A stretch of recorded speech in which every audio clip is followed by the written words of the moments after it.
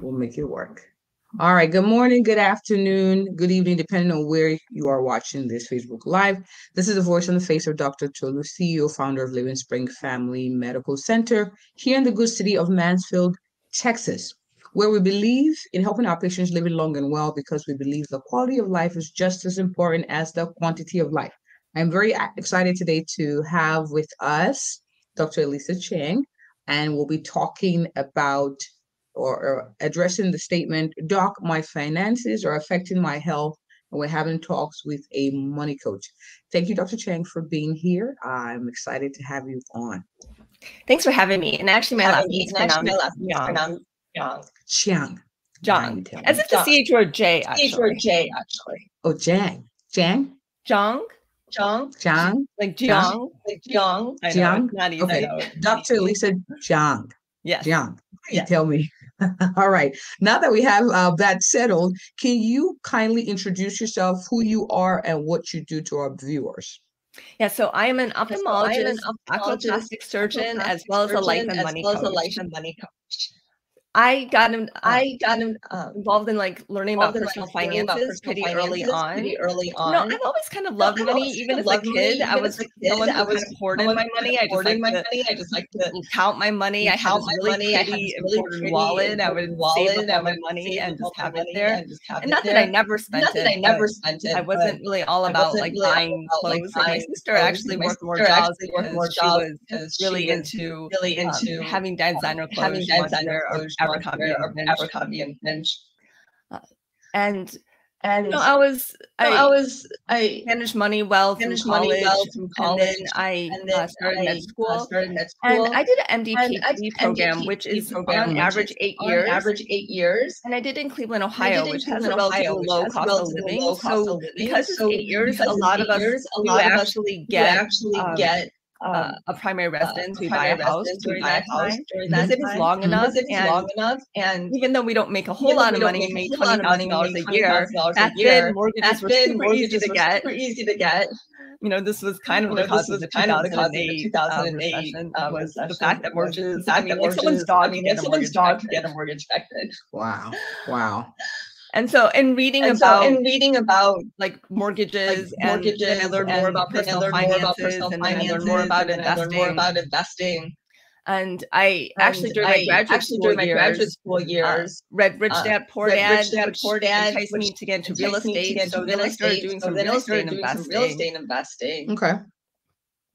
In retrospect, grad school was the first time that I experienced burnout just from lack of autonomy. My PI, left later, which is kind of your boss when you're a grad student, he was very much a micromanager. He didn't like that I listened to music when I was working.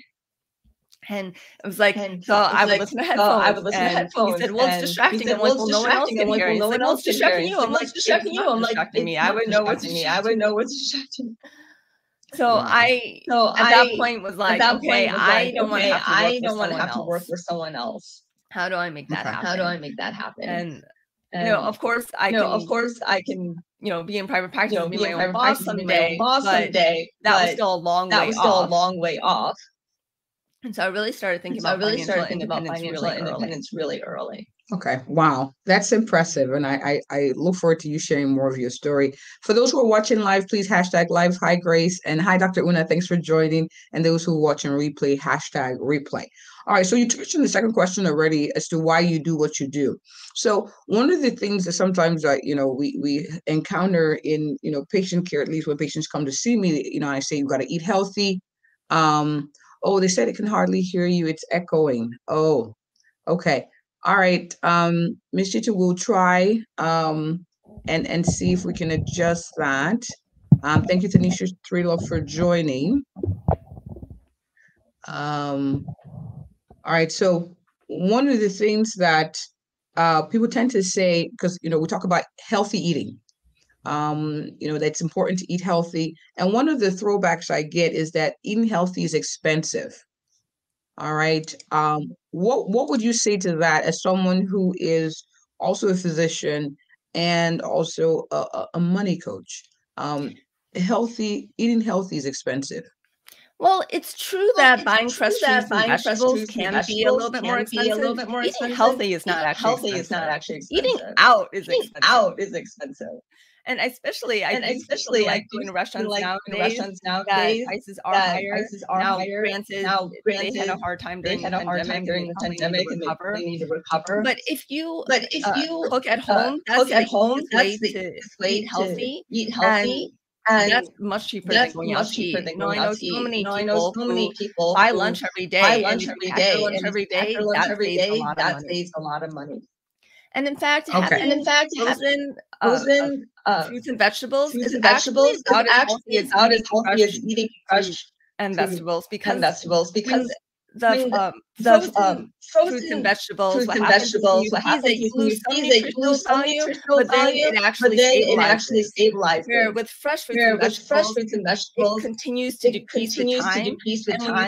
And when you think about it, from the place that's grown, it's picked, goes to refrigerated, trains and trucks throughout the country, it sits in the store, you finally get it, and now sits in the refrigerator. If you're eating a week after you got it, the nutritional value you're eating with the fresh fruits and vegetables might actually be less than when you frozen. Okay. So it sounds like, one of the things that we're emphasizing here is that eating healthy is not expensive. It may be a little bit more of an effort because it's best to make your own food so you have control of the amount of stuff you put in it, the amount of oils or things that are not necessarily healthy that you put in it. And also, frozen vegetables are an option because they last longer and they're relatively stable in the freezer, relatively, right? So, sorry, the reason why I'm reemphasizing what you're saying is because people are saying that there's an echo when you speak. I want to make sure that people get the nuggets you're dropping here. All right, next hiccup. And I'm talking about hiccup because people tend to say, you know what, doc, I really want to eat healthy, but these things are a hiccup. These things are an issue. Budgeting. I actually had a patient come in and essentially what we spent the time doing during the appointment is going over a budget, because money issues were a big.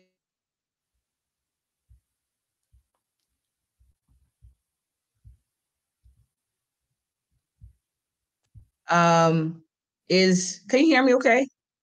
It just paused. For a little bit. I'm not sure what's going on with the internet today. Okay. So hiccup number 2, budgeting is heavy math. I can't do it. What are your thoughts on that? Because the whole idea of budgeting sounds scary.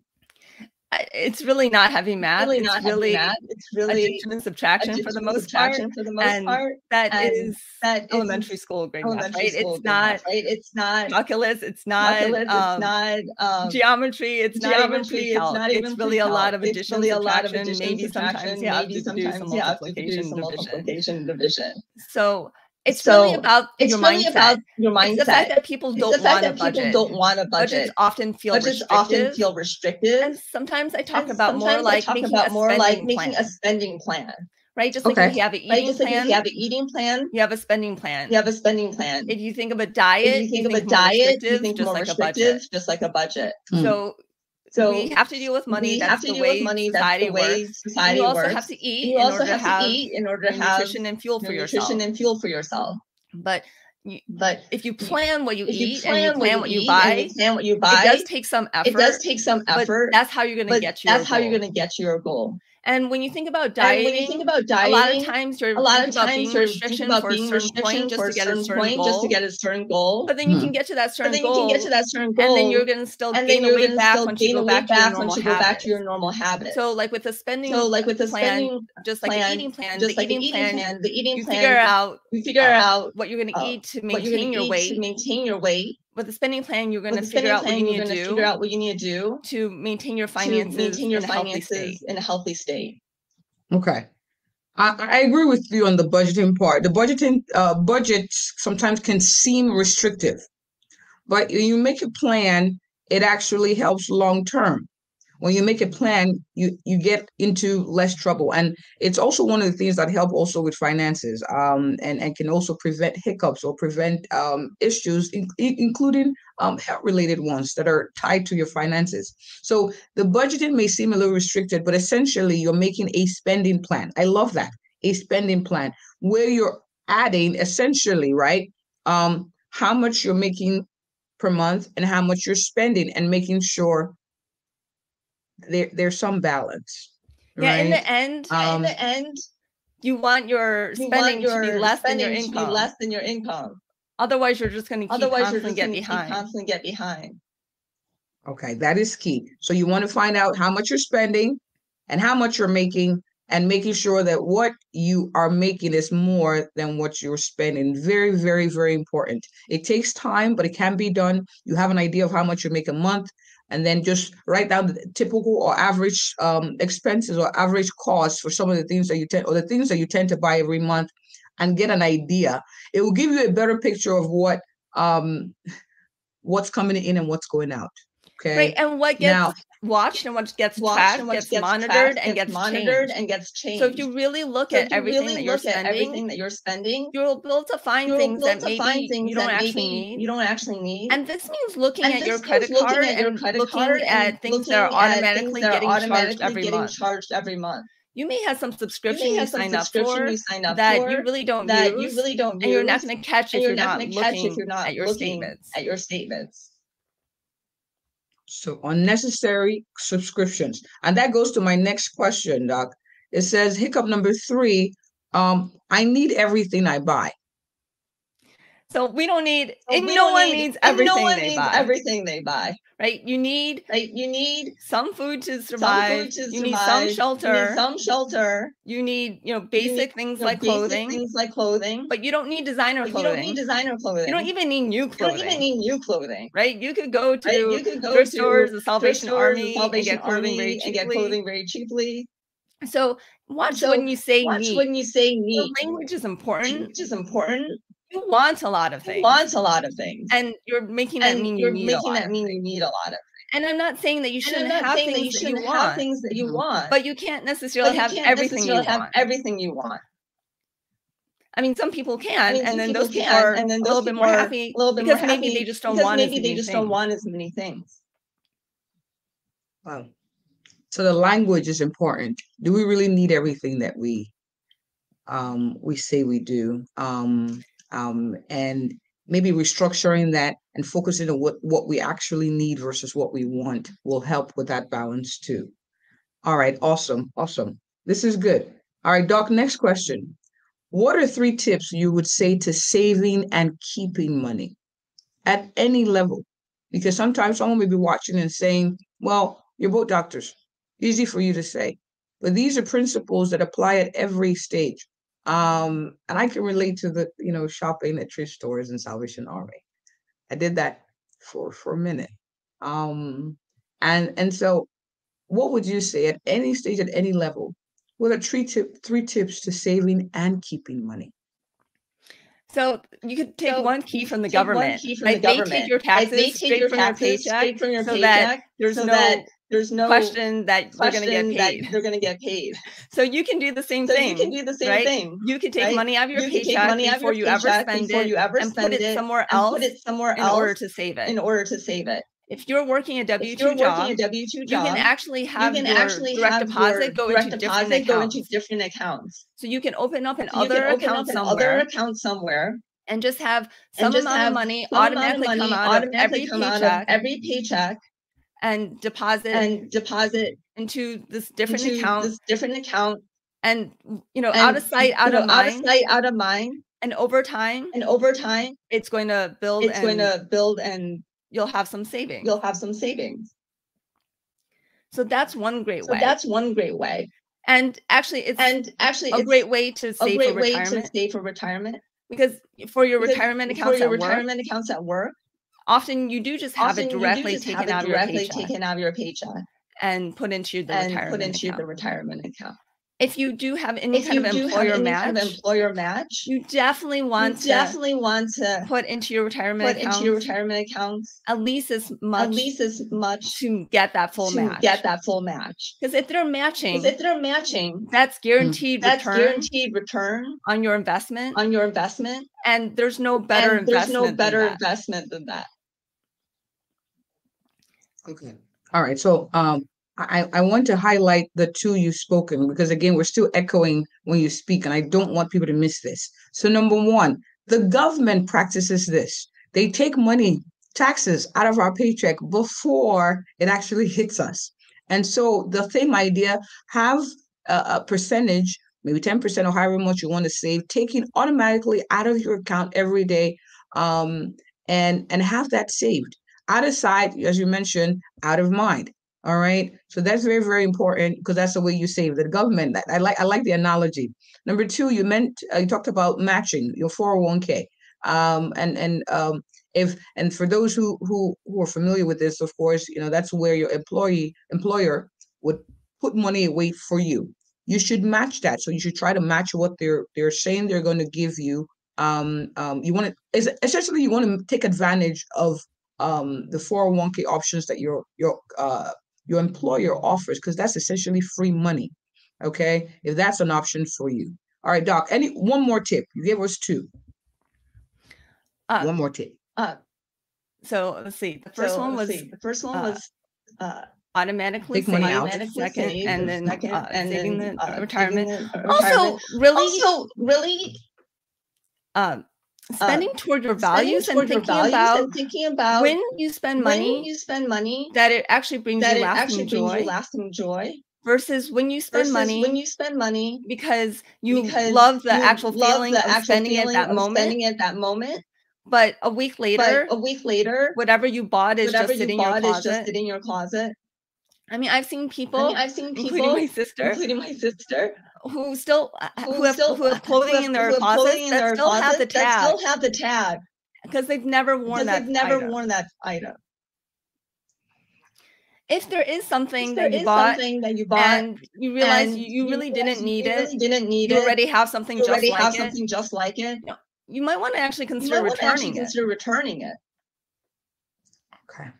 Okay. Spend money on things that provide lasting joy.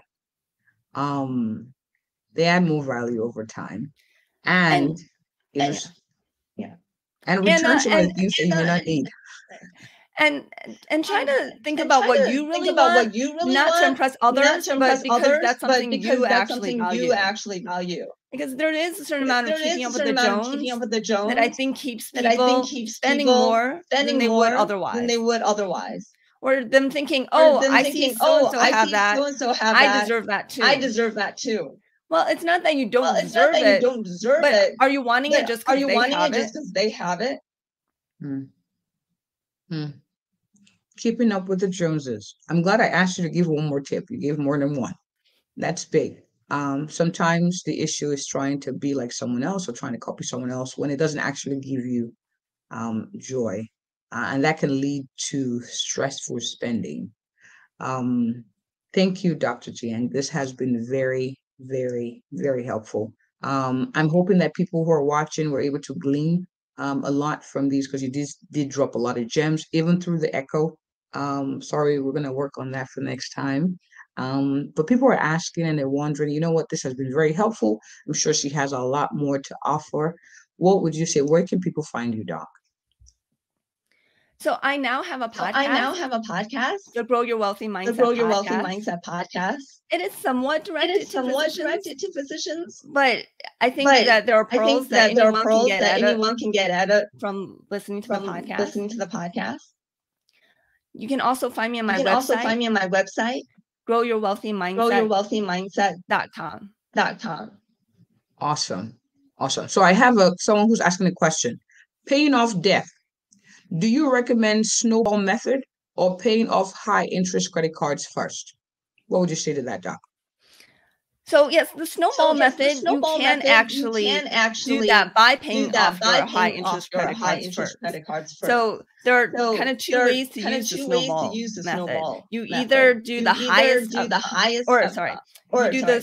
do the smallest amount of debt just to get that done so that you can go to the next one. Or you do the highest interest rate debt. Financially, the better way is to do the highest interest rate debt so that you can spend less on interest over time. The idea behind doing the smallest amount first is that you have less accounts open, and it's rewarding to see those accounts go to zero.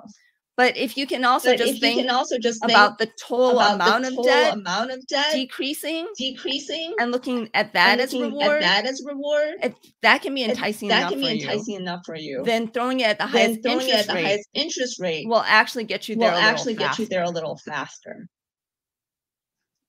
Okay. So it sounds almost like highest interest rate is a good way to go. And you want to attack the smallest account first because that's less accounts open, so less effect on your credit score.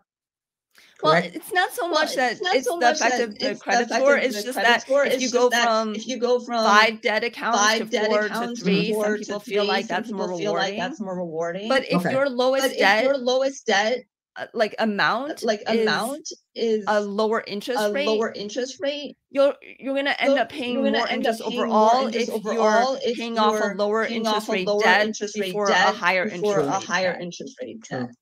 True. Okay. Awesome. Thank you. And she says thank you for answering that question. So please, this has been very, very helpful. I hope people are encouraged and not discouraged to save more money, to spend money on things that they value truly, and to sit down and, as restrictive as it may sound, to actually work on a budget, because these things over time, when they're not handled, can actually affect one's quality of life. Thank you again, Dr. Chiang, for coming. Dr. Chiang. Chiang. Okay. And what I'm going to do is, Chiang, okay. I'm working on it. I'll keep practicing. I'm going to put your information, including the link to the podcast, after we do this live. But thank you so much for coming. This has been very, very helpful. I've learned quite a few things myself. Okay, so thank you. I'm sorry for the echo. I've been trying to fiddle with my settings. I don't know why it's echoing. That's okay. I believe the viewers got what they needed. So thank you so much. And on that note, we are done. Thank you all for watching. Please share with those who can find this useful. If you or anyone you know is looking for an awesome, a thorough, and a passionate family physician here in the Mansfield, Texas area, I am she. Thank you for watching. Bye.